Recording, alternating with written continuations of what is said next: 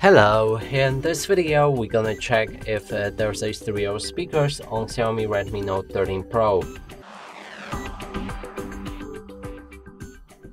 To do this, first we'll need to find all of the speakers on this device, first one being right here and another one on top of your screen, and that's a phone call speaker. And to determine if they are stereo speakers, we'll need to play some music, cover each of them with our fingers. If the sound is coming from both of the sources, that's a stereo speaker. Let's try it out.